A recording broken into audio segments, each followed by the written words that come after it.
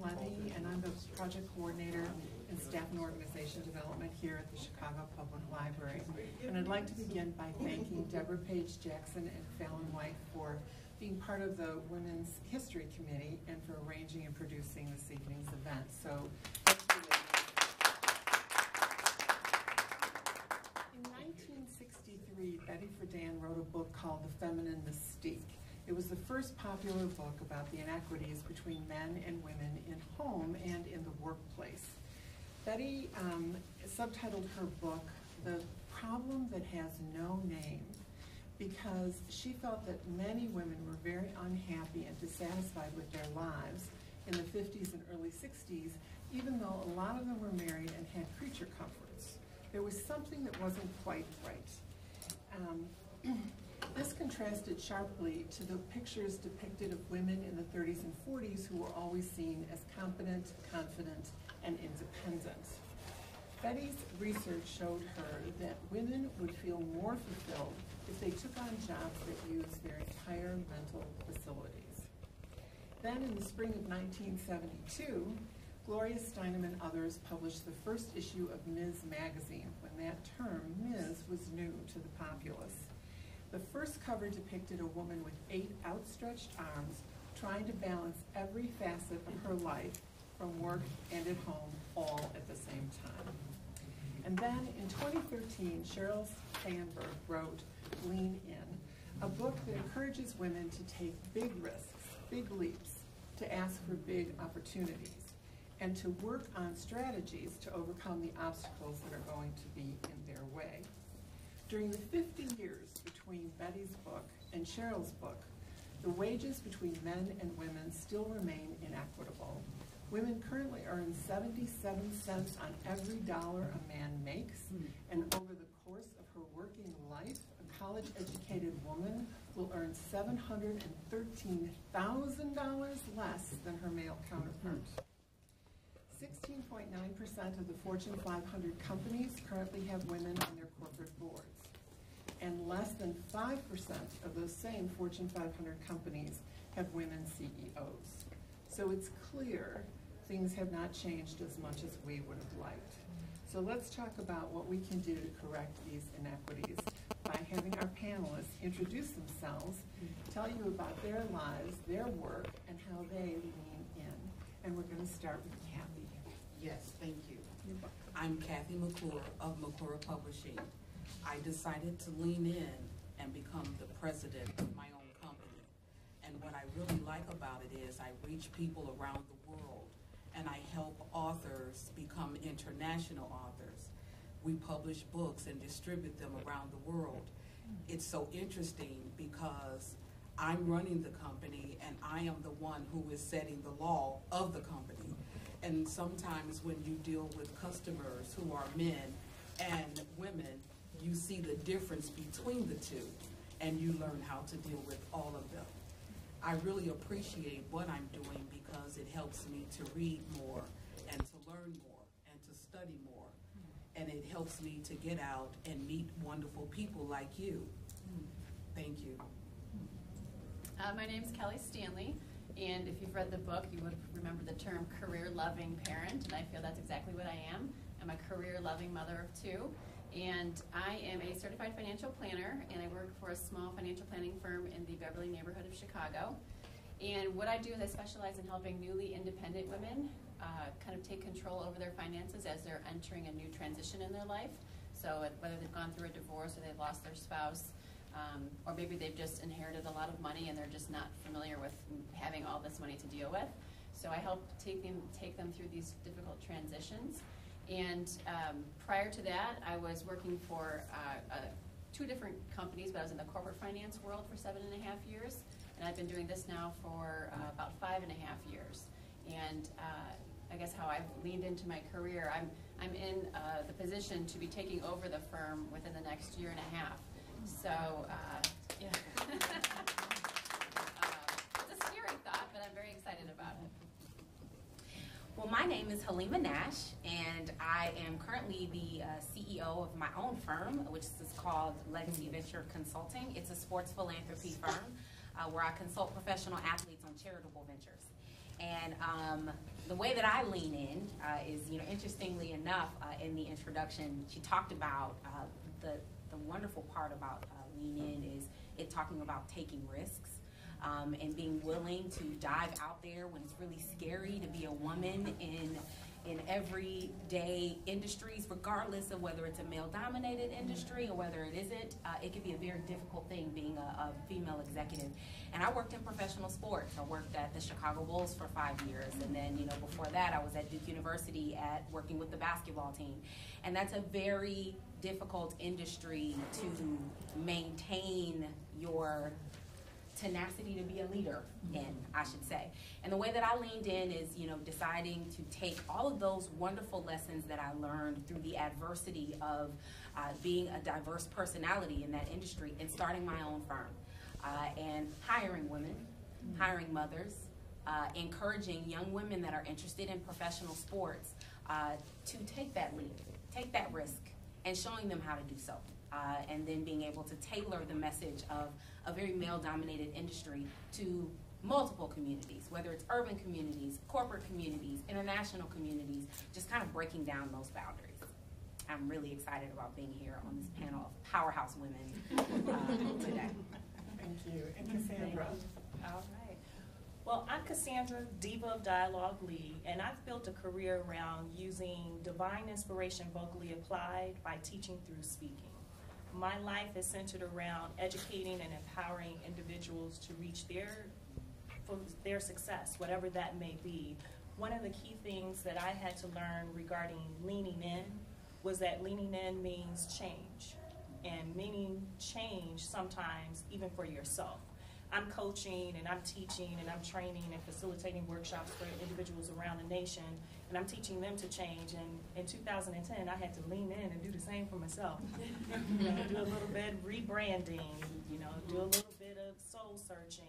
And I really connected with Sheryl Sandberg's book in a lot of ways, where one of the key things that we were asked, how do we lean in? And I say that sitting at the table was something I had to learn in my 8-year career as an administrative assistant, and something that I still do today as president and sponsor and mentor of the Wrightwood-Ashburn Overcomers Toastmasters Club. I also work with mentors, and I am a mentor today, where many of my Toastmaster members are here in the audience that I actually mentor. So I'm giving back in that way. And then I also had to learn trading likability for respectability. That was something very key throughout my career as an administrative assistant. There was an instance where I started a position within the first 2 weeks, my coworker didn't like me. She didn't know me, but she didn't like me. Yet I had to learn with her for the year that I worked with her, let's respect each other, even if you hate my guts. And we were able to do that. And one final thing that I learned from Sheryl that I realized that I was doing, and that was, she called it navigating the jungle gym. I didn't realize that's what I was doing in my career as administrative assistant, into my career as an entrepreneur, now as a career advancement strategist.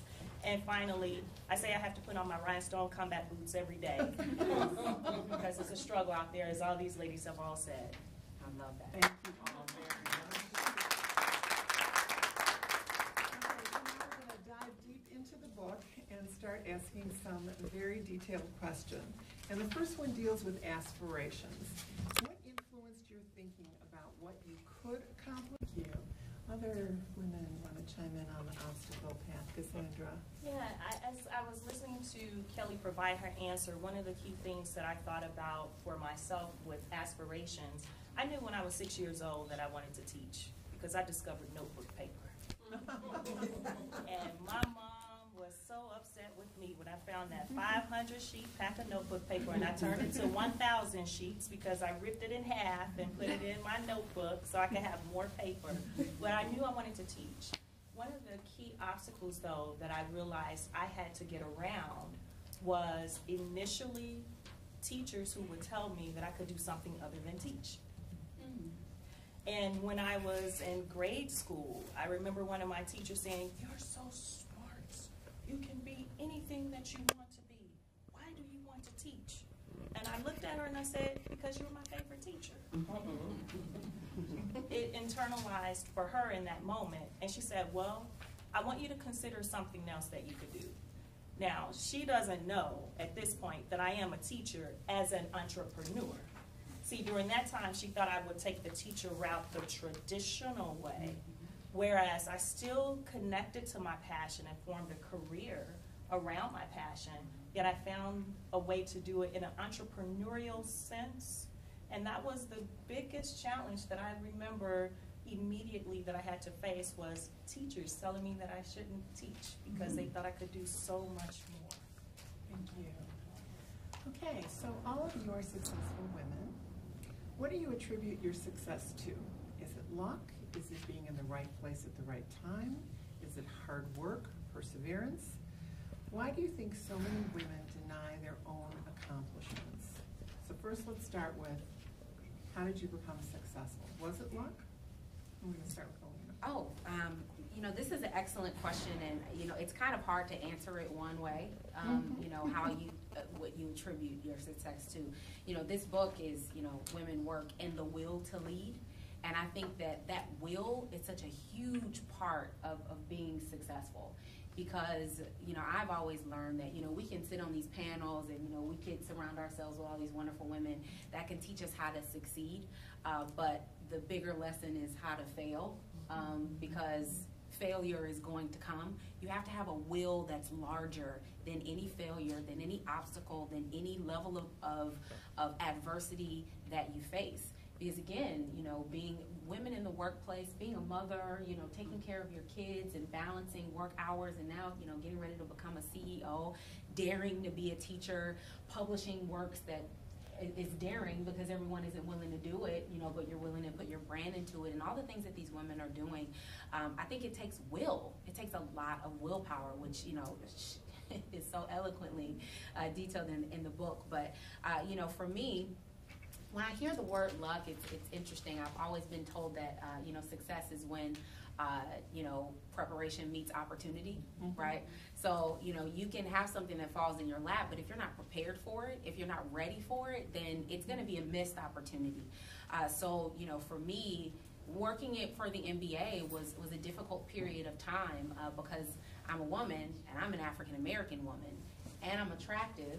So all of those things in a male-dominated industry says that, it says certain things, that speaks to some people that maybe I just want to be around professional athletes, right? Or maybe, I'm not that smart, because pretty girls can be smart, right? All of these misconceptions that are completely inaccurate and not true that you have to fight against. But that willpower says that I'm going to be prepared. I'm going to conquer whatever darts are thrown at me because I am willing to lead. I have the will to lead, and having that kind of willpower can really lead you to successful places, because I could have said, you know what, I don't like the way that people think about me in this industry. I'm going to jump to another one. Or I don't really like the way that people perceive me in some of these spaces. Maybe I'm not cut out for this. Instead, I reframe that to say, you might not believe in me, you might not think I'm smart, you might not think I'm prepared, you might not think I'm ready, but the work that I produce, if it doesn't convince you, it at least puts me in a position where I am grabbing hold of wonderful opportunities at every juncture, and that led me to become a CEO of my own company. Thank you. Okay, so in the book she talks about challenges, and obviously all of us have met challenges on a daily basis. But what challenge in your life taught you how to lean in? And did you kind of lean back from a challenge when you were first presented with it? And how did you overcome that so you could lean in? And we're going to start with Kathy. Great. That is really a wonderful question, because I'm challenged in what I'm doing as a publisher. I'm a math major, A student in math, tutoring students in college on how to divide polynomials, just physics, anything with equations was what I was doing. I would dream theorems, and I would come to school the next day, and I would ask the teacher when he started with the theorem, can I finish it? And he says, well, at the end, how did I know? I dreamt it the night before. So to come into an area of words and English, I failed English so many times. I had to take 4 remedial English classes before I got to 101 in college. So that tells you what I'm doing. I can't get any kind of honor or glory for it, because it has to be something inside of me that's bigger than I am, that's doing this for me. It took me a long time to figure out about a noun and a pronoun and a verb and how a noun and a verb must agree. When the teacher said about a noun is a person, place, or thing, I could not comprehend it. I wanted the teacher to say that the place is Chicago, the thing is a book, and a person is Kathy. Then I could have comprehended that, but for some reason it just kept going over my head, and I just couldn't grab it. I'm a wonderful storyteller, so that's what's good about being in the industry that I am in, because telling stories capture the minds of the people, and you draw them in, and then all of a sudden you bring them to the end of the punchline, and they're like, oh, and I might even throw a twist in there. So I really know that this is a challenge for me. And so I don't take it as it's something that's lightly. I really get into it. I have all these books I refer to. I don't roll anything out until I check all the things on the checklist before anything goes out. So challenges are good. You know, if we do everything that we know how to do, then we won't put forth that effort. And the challenge has become a thing in me that I'm passionate now for it. I wake up to it. I go to bed to it all day long. If you call me on the phone, we're talking about books. One of my friends told me, Kathy, we're going in here to have lunch, and we're not going to talk about books. So now it's a part of me. It became a part of me. And I stumble, I fall, but I get back up, and I dust myself off and keep on going. For the rest of you, what lessons could you pass on to another woman about taking risks? You know, I had an opportunity over the summer to volunteer in a park district. And it was a really great analogy for taking risks, because I watched while I was in there, children take swimming lessons and adults take swimming lessons. And the way that children approach the water, unknown waters, shallow or deep, they consider it an adventure. They dive in, they're splashing around, and if you could imagine what the adults did in learning how to swim. They are so nervous that, you know, I have a thing about water, I don't like swimming, take your time, 1 foot at a time. I mean, they were terrified of the water. They were terrified of going under. And I think that leadership roles, the future, diving into your own dreams is about diving in. It's about taking a risk. It's about considering what's unknown an adventure. You might not know all that there is to know. You might not have a whole level of control, but if you fear it, fear will keep you from swimming into waters that can lead you to incredible destiny. So my advice to women is always dive in. Take the risk. Take the risk. What do you have to lose? And to piggyback off of what Halima said, I go back to my standard philosophy of put on your rhinestone combat boots. Yeah. For me, I had to learn that that meant understand who I am and know that my talents, skills, experiences, background, everything that got me to that point is enough to keep me moving forward. And what I don't know at that moment, I'll learn it as long as I stay connected to it. So I say put on your rhinestone combat boots because it's like a mechanism for staying stable and being sturdy, but looking good as you're out there kicking butt. Okay, so all of you have negotiations in your work life. How do you overcome obstacles negotiating with men, and do you find any obstacles in negotiating with women? And Kelly, we're going to start. It's interesting we talk about negotiations because I was talking with my associate yesterday about our future succession, and we were getting into some negotiations, and I wasn't even thinking we were going to have that discussion yesterday. But I think anytime you have to do any sort of negotiations, whether it's with a male or female, you have to go in there feeling confident, and you need to do your homework first and make sure you do your research and know exactly what you're talking about and why you're asking for whatever you're asking for. And like I said, be confident about what you're asking for, because if you go in there feeling kind of timid and, well, I really think I think I deserve this. Why do you deserve this? Let them know I've done X, Y, Z. I've brought so much revenue into the company, or whatever it is that you're doing. You just have to be confident about it. And I think, with men, I've mostly dealt in negotiation-wise with men in my industry, and that's just how I've been accustomed to. So I don't really know what the difference is between negotiating with a man versus a female. But I think the work you need to do in advance of it would be the same. It's just, be confident and understand what you're talking about, have done the research. And I would say, I actually, when my husband and I were buying a new car a couple of years ago, I had stopped into the dealership to get a quote on what our trade-in would be worth, and all of a sudden I found myself negotiating with the dealer on buying the car, and I had done all my research in advance, and I walked out of there and I stood firm in my prices. I'm not paying more than whatever XYZ. He said, oh well, blah blah blah. I'm like, no, I guess the deal is off, and of course they came back around. So if you go in there confident, I think that'll be the biggest smartest thing you can do. A lot of people are shaking their heads, so I take it you all agree. Yeah, I agree. Yeah, definitely. Okay, in the book, she talks a lot about success, and everybody has a different version of what is success.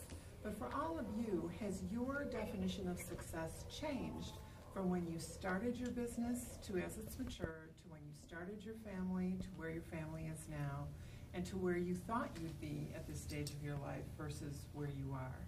Does the definition of success change as you change? And we're going to start with Helena for this. Yes, my definition of success has completely changed. I think that we all can attest if all of us in here are over 25, I'm guessing we are, that how you consider success. Not you. You just turned 21 not too long ago. Might have to card you.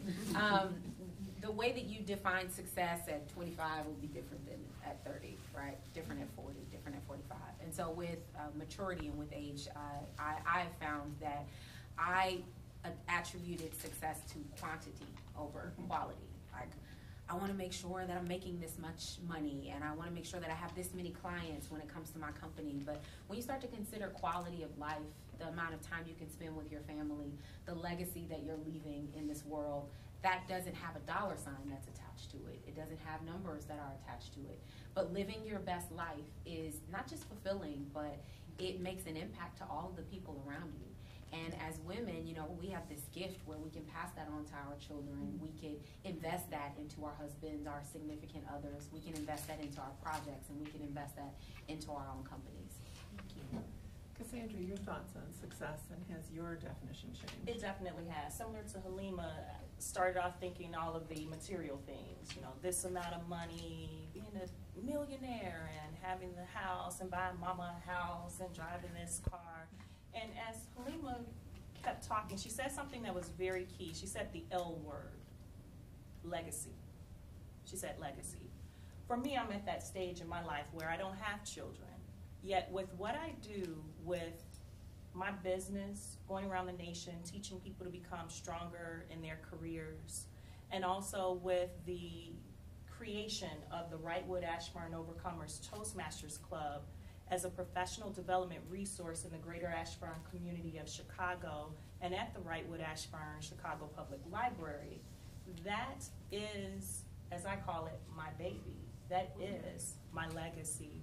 And so for me, being involved with the creation of that and the sustaining of that organization and being in a key leadership role for that organization, success is different because it is not just my personal individual success anymore.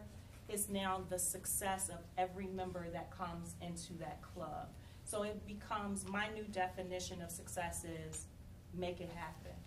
Okay. Make it happen. Whatever that it is, make it happen.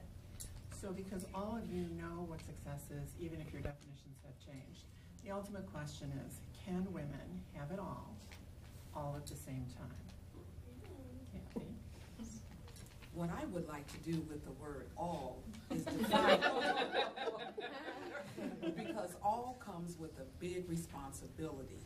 And I notice that anything I'm accountable for, I actually have to put forth the best effort and accomplish it. And so what all is could be everything. And all could be maybe a small thing.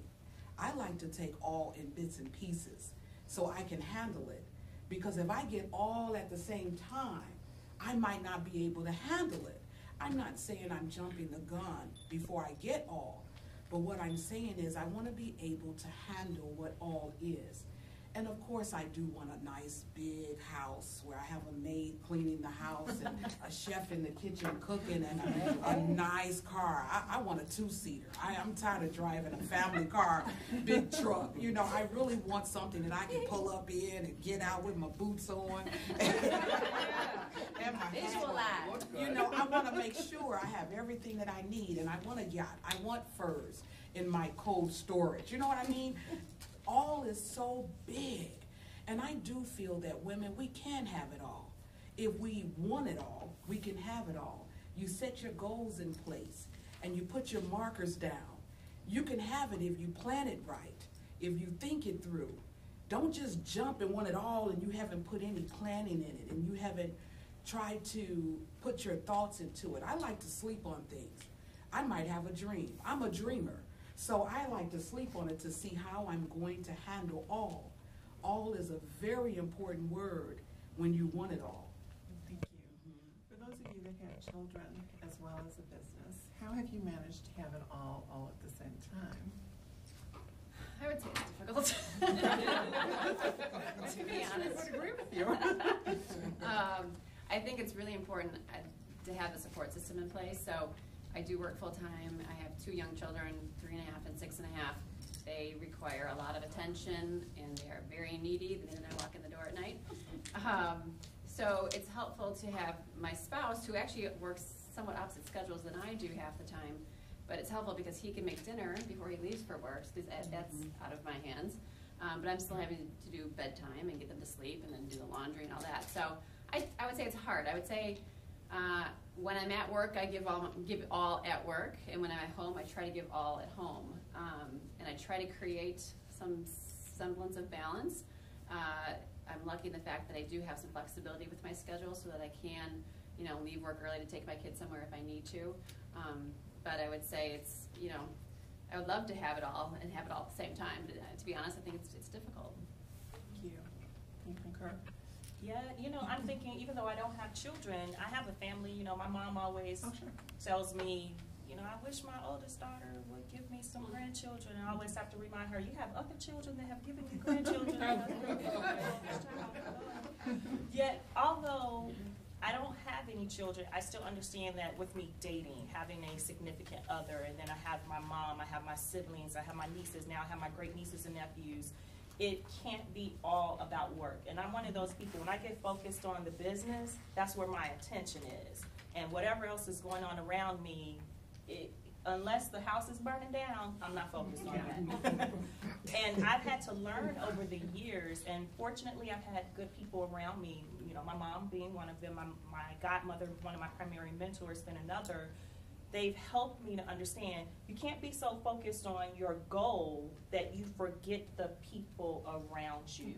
And I say that my Whale Toastmasters Club, they have definitely helped me to understand that where I'm the leader there, I can be focused on getting the club to its goal. And it's an award-winning club. It's a 4-time President's Distinguished, 2-time District 30 Top 10 club, 2-time Select Distinguished with President. We do a lot of stuff. Apparently. Yes. Yeah, I can't forget the people. Yeah. I can't forget the people. So it's a balance. And I think when Kathy pointed out, you can set your goals, you can have it all, yet you have to remember to do it in bits and pieces. And keep your goal in focus. Most successful women have mentors. So I want to ask you if you had a mentor or have a mentor, and did you pick her or him, or did they pick you? And what's the biggest lesson you've learned from having a mentor? I'm going to start with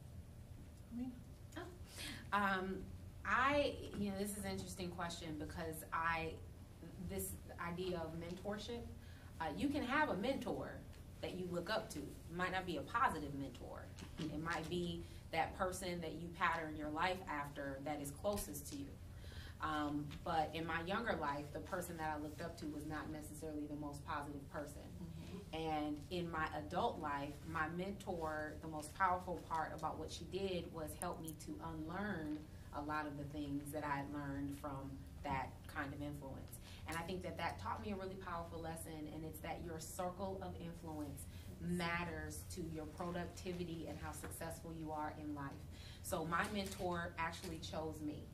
while I was working at the Chicago Bulls. The accountant for the Chicago Bulls was, she was just a woman that was so amazing to me. An incredible wife to her husband, an incredible mother to her daughter, and an incredible executive.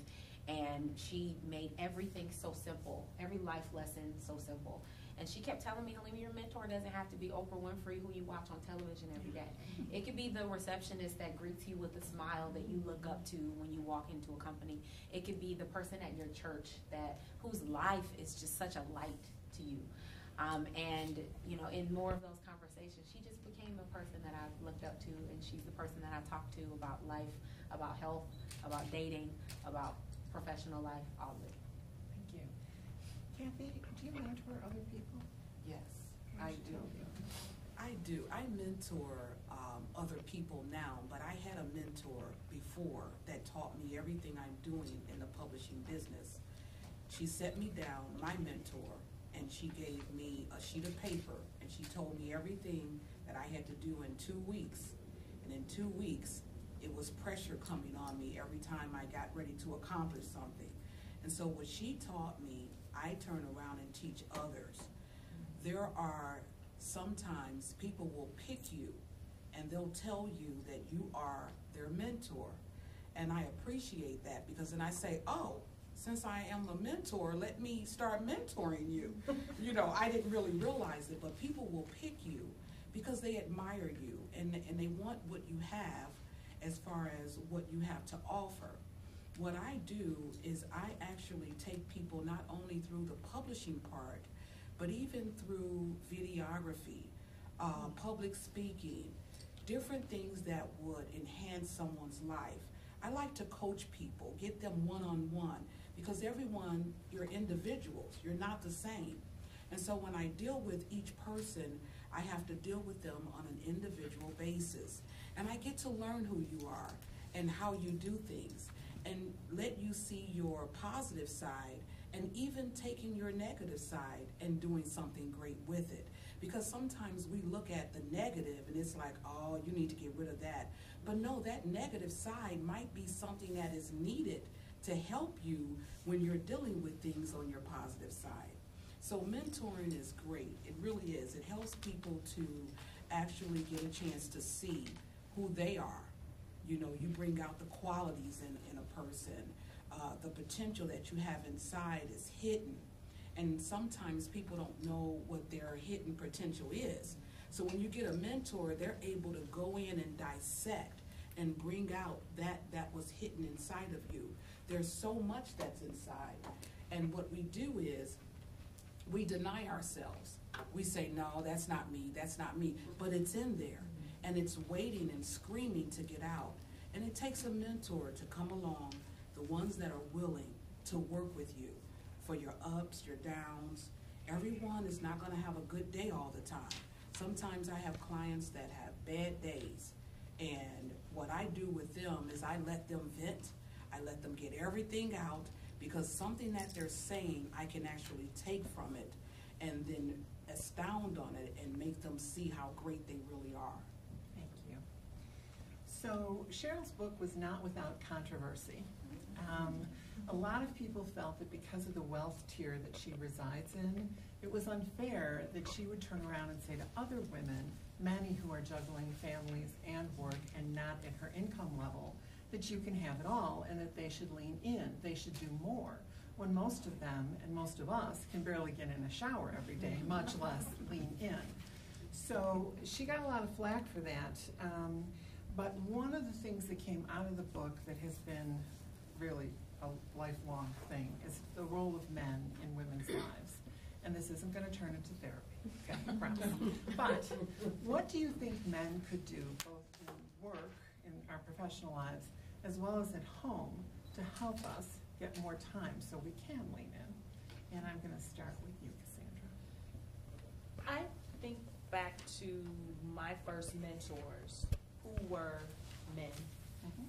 Something that Kathy pointed out, mentors typically see in you something that will help you to go to that next level, and they help to nurture, cultivate that, and pull that out of you even when you don't think you can do that yourself. Most of my mentors have been men. They've helped to support me, I say encourage me, push me, challenge me. I had a boss that I worked with for 3 years who he would tell when I was getting into that comfort zone, and Halima talked about taking the risk, and he would challenge me with just a word or two, say, you can't do it. And he would tell me, he said, what? I can't watch this. I would tell him, watch this. And he knew that was just enough to keep me out of that comfort zone. And I think for men, and I've been blessed that the men that have been in my life that have been my true mentors have really been there to support, advise, guide, direct, and serve as a resource. And I think if men understood that, no matter what their position is, no matter what their titles are, no matter what industries they work in, if they continue to do that and just provide that pathway for women that they work with, that would continue to help. As far as a spouse, on the other hand, I think I'll leave that to Kelly. Okay. Kelly, you're cute. Thank you so much. I would say, I don't know if it was due to the changing roles of men, or he was kind of forced into the role, but my husband had to take on much more domesticated roles just because of his work schedule. Like I said, he works a lot of nights and would be home with the kids while I was at work, so he didn't have much of a choice but to cook and clean up and do the laundry, and that's a tremendous help, because even with the two of us, you know, both working and doing things around the house, it's still a struggle. But I think having that support system, and believe me, we still have issues where I'll be like, listen, you know, like, step it up a little bit. You know, like, I can't do this all on my own. But communicating with the men in your life, I think, is important, and letting them know, like, if you are feeling like you're drowning, like, I can't do all this, you know, at home and at work, just let them know. And I think, you know, like, oh, okay, yeah, sure, you know, hopefully. But they need to be reminded, you know, that it's not just them, and you're not there to cater to them anymore, especially if you have a family. That was a big, I think, turning point in my marriage anyway. It was like, it's not just you and me. I don't take care of you. It's just me. You know, there's 4 of us now, and that's a big change. So, and in work, I think I'm lucky in that the gentleman that I do work with, he recognizes, and he told me right when I first started with him, he's like, I recognize that you're a mom first, and that's really important. So I think that was awesome, because he gets when I have to stay home with the kids if they're sick, or if I need to leave early to take them somewhere. But I think he also recognizes that I am, when I'm at work, you know, fully at work and doing what I can. So I think if men can be a little bit more aware of kind of the struggles that women deal with in trying to manage home and work life, that would make things a lot easier. Lima, I'm going to have you go out on a limb here, because you lean in, right? Do you think in your lifetime we'll see 50% of women in corporate boardrooms as CEOs, and having spouses or significant others who do 50% of the childbearing? That's an excellent question. I don't know that I can answer that with a yes or no. I'm putting you on the spot. Only, you know, and it really is a great question, because, you know, it's kind of like, you know, as African Americans, we ask the question, will we ever reach a point where we are equal, like, in this world, in terms of, you know, employment, social justice? And I mean, we've had hundreds of years of, you know, this kind of struggle, but there are powerful lessons and growth that has come from us not being equal and having to do the work of getting to a point where we have equal access to voting opportunities, where we have equal access in the classroom and universities, et cetera, et cetera. So, I mean, there is this journey that's always happening with us. And with women, there is this journey that, you know, from talking about women's suffrage to, you know, talking about this whole idea of what it means for us to lean in and really kind of empower yourself in this journey. And so, I mean, I'm not sure. I would love for that to be the case. You know, we all would love it. And men would tell you the same thing. Yeah. You know, like, this is not just a conversation that we have in communities of women. But I'm sure that your husband, you know, would say that he appreciates you being in a space where he can add value to your life and you add value to his. But I think that it's a work that we all have to continue to invest in, continue to have conversations like this. And, you know, I love that you asked me that question, because just because I, you know, don't have a husband that is looking to do this kind of 50% role, and, you know, just because I might not see myself, you know, in this book, I think that all of our voices are important in this conversation, because this is what we're working towards. And the last thing that I want to say is, you know, throughout these questions, this question of can women have it all, right? That set off firestorms on blogs. You know, like, I was introduced to this book not because I went to a bookstore and said I want to get this book. I wanted to know what the controversy was about. You know, and even to this whole, you know, kind of a question that, you know, you asked Kathy, I don't see myself in this book. I don't see myself in this author. I don't see myself in the answers to some of these questions. But the reason why I love the book is because if we constantly only take gold nuggets and advice from people that look like us, have our story, relate to what we can relate to, then we deny ourselves of the beauty of education in a wide space. I received some excellent education from this book, from this panel, from a bunch of people that do not share in my story, but they share in my perspective that as women, we have to lean in. You do. Thank you very much. So let's hear it for our panel, ladies.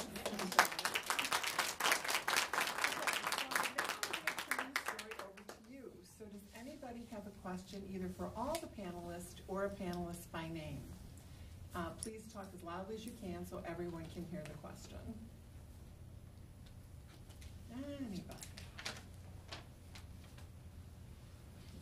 Yes, no. Yes, of course. I was just thinking about you saying, can women have it all? Equality. But do we really want to be equal to men? I mean, we're equal in the sense that we're humans, okay? That's equality. But there are some things that men do that I don't want to do. You understand what I'm saying? And it's just like with my husband. I mean, in a lot of, you know, on a sexual level. Just being a woman, the feminine part of it. I like my husband to empty the garbage. Yes. I don't want to empty the garbage. Yes. Okay?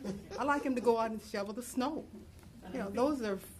The bigger question there is whether you like to take out the garbage or he does, or how that works out. Well, that's true. Do you true. want to be paid the same amount of money for doing the same job a man Of course, in that sense, yes. I want my knowledge to be recognized, that I am equal to men, okay?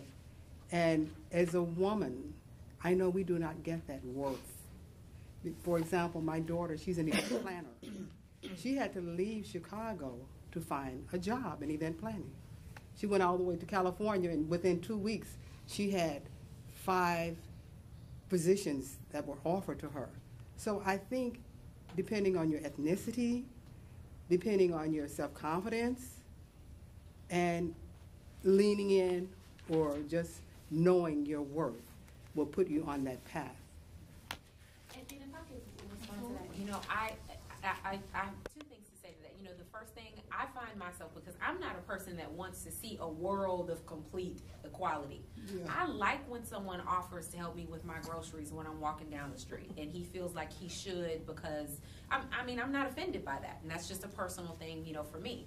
But when it comes to employment opportunities, when it comes to educational opportunities, you know, these are things that I think we all would like to see equality for. But to your end point, you know, I think sometimes we restrict ourselves.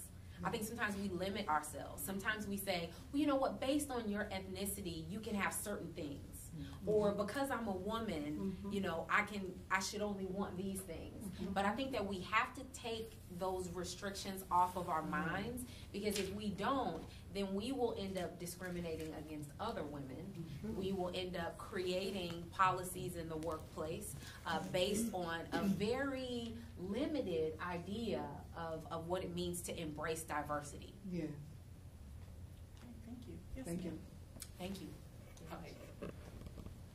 Mine is more of a statement than a question, but it's kind of a combination of both. Each one of you women is just a little, it seems like you're just an offshoot of a different part of me. I'm going into my third business now. I'm an international person, but my background is medical, and I started a medical equipment and supply company right here in Chicago, but I live in Virginia. And I'm international as well, so I'm more like the lady here. Is that Salima? Halima.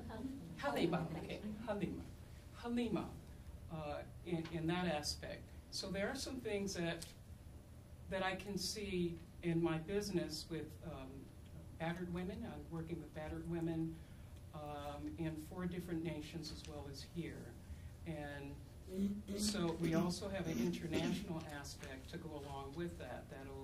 That'll be more therapy and also teach them entrepreneurship within that. I'm sorry. Cassandra, because I wasn't hearing very well here. It's too bad you didn't have microphones. You know, so I want to know some things that I can do on an international scene, you know, with the women that I work with. And at the same time, do something medical with that as well. So we're looking to do a charitable cruise, you know, to raise support for them because we're not a nonprofit. We're setting up an L3C for that. And so for that international connection, I want to be able to connect with Halima and Cassandra. Is that okay? Cassandra. Cassandra she seems like a person who has a lot of different aspects in terms of her background and in terms of what she's doing now. Each one of you seem to bring to the table some entrepreneurial skills that it doesn't seem like you had before now. Is that correct? Am I correct to assume that? I think they were always, all of you. I say they were there before, maybe just simmering a little bit. It took instances and challenges, I think, for all of us. Right, they were cooking, but instances and life experiences helped to bring them to the surface. So I think we all were entrepreneurial in spirit. We may not have been doing that initially at first. Right. Okay. I was always a take charge person. Even as a little girl, I took care of everyone. I made sure I came in. If people needed food, I was the one preparing food. I cleaned the house because I didn't want a messy house. I was always to take charge and to manage, to bring money into the house so that it could be dispersed properly. That was me. So I always had a business side to me, but I just didn't know what to do with it. And then when I stepped into being the president of the publishing company, I said, wow, I was doing this all along. I just didn't know what I was doing it before. So it's great that you're dealing with battered women. And when dealing with battered women, you're dealing with women, and we want to make sure they don't hate men. We want to make sure they don't look down on men. We want to put the battered women in a state of mind that it maybe was that particular person. But we can't group men in one big circle. All men are the same, and this is how they are. You know, that's a really wonderful thing you're doing to deal with battered women. So you're saying you're doing it internationally, all over the world? Well, I spent 9.5 years in 10 countries working with battered women over there. But it actually started here. It started here in Chicago back in the 1970s.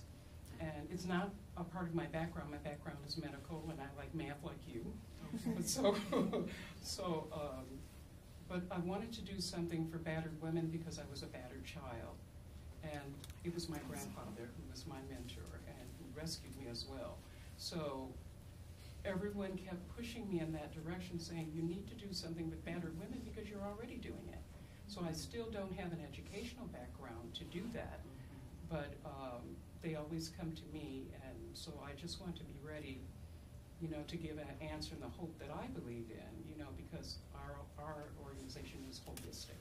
So we look at not only the natural, but the supernatural as well, naturally, physically, emotionally, as well as spiritually. Wonderful. Thank you so much. Robin. I just had a question, and probably all of you could already answer this. Halima, in particular, you talked about misconceptions and misperceptions, and Cassandra, you mentioned trading likability for respectability. And I was just curious, there is a point where you come in, as you mentioned, Halima, saying, I'm prepared, I'm ready, and I'm going to convince you, that you can also alienate, one can, especially women, it seems, can alienate people and be perceived as aggressive and haughty, and women can respond to them in particular in different ways. And I was just wondering, not only women, but men, and I was just wondering if you had experiences with that you could share. I know you definitely mentioned some, Cassandra, with your rhinestone boots, but if there is advice you have for distinguishing being prepared and having that will to succeed versus being perceived as aggressive and alienating. Well, I will say that sometimes that's not something that you can control. I do the best that I can to not say to you that I'm going to convince you, but allow what I produce to, speak for me outside of my own voice. I don't think that it's effective to go into a boardroom and say, all of you are going to respect me before this meeting is over. But what you want to do is making sure that what your outcomes and what you put out there and your finished product and the work that you do speaks volumes for who you are. And I have had many instances where I've been told that I'm hard to work with because I say no, or because I'm not willing to allow people to not respect myself, my brand, or the company that I work for. And so in those instances, you find that it's not much that you can do. People have the perception that if you are A, B, or C, then you should behave as A, B, or C. And they kind of put you in that box. And if you want to break out of that box, then again, what you put out there and what you produce has to speak louder than your own words. And just be, I just work to try to be a woman of integrity and not beat people over the head with things. And if they don't come around, then those might not be, clients that I'll work with on the long haul. But, the hope is that, they'll at least have respect for your position. And Robin, I have to agree, and it is Robin, correct? Yes. I have to agree with what Halima said about being able to produce the results that you bring to the table. At the end of the day, that's what people will remember most about you, being able to do what you said you would do and being able to bring things to the table. Yet I would also say consider the industry that you're in as well. I know for me, with my career, I started as an administrative assistant working at a nonprofit foundation. There were only 4 of us, and I was the only woman. And I had to learn quickly, working in that environment, men do things differently than women. And then I left there and went to a law association where I worked for 5 years. And again, male dominated. So I was primarily, for those 8 years in corporate America, in a male dominated environment. So I've been called aggressive. I've been called the B word. I've been called some other things as well. Yet I've had to learn, and also this comes into the patterning of having the mentors, where the mentors can also assist. I had to become very aware when I got to that law association, which is where I had that coworker within the first 2 days. She immediately didn't like me because she felt I thought I knew so much. No, I was confused. I didn't know what I was doing. I didn't know who to talk to, and she was my point person. But she did not like the direct way in which I communicated. I ask for what I want, I expect an answer. That's how I was always communicating in my previous environments. I had to unlearn, and I don't want to say that I completely unlearned it. I had to learn to soften that in that environment when I was working with some women, because they were not accustomed to that, without losing who I was and how I operated as a professional. Because at the end of the day, my boss was looking to me to get certain things done, and he didn't care if she talked to me or not. He wanted that project, that assignment completed. So I had to learn to get around her after I had a face-to-face, one-on-one conversation with her, and just let her know that I don't dislike you. I dislike what I saw you do, but since you're really not going to be willing to assist me in my newness here of the company, that I appreciate you not doing that, because now it's going to teach me a new way of learning. And I had to learn to soften it, find new mentors, find new resources, but also realize that it's industry. It's industry. I was now becoming more in contact with other women whereas I was the only woman. Thank you all, and thank you for your questions, audience.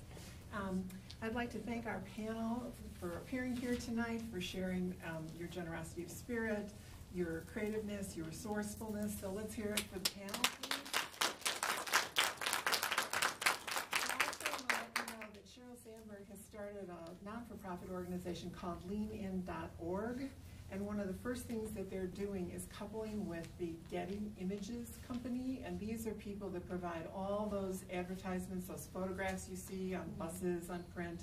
And Sheryl is going to supply photographs of women of diversity in empowered positions so that we can get rid of the old stereotype of woman. I mean, if any of you watch television and see commercials, it's the same old story like it was in the 1950s. It really hasn't changed that much. So what she's hoping is that by changing the visuals, people will start seeing women in a different capacity, the way they want to be seen. She's also hoping that by encouraging other women to lean in, that the pay inequity that's haunted us for at least 50 years finally goes away in this generation of young women. And also that women start becoming more supportive of each other, because though it's great to have men who have had strong careers and can lead you in a certain way, it's even better when you have another woman who can help you. So our last thought tonight is, may you all go out and lean in as much as you can and help other women do the same. Thank you all.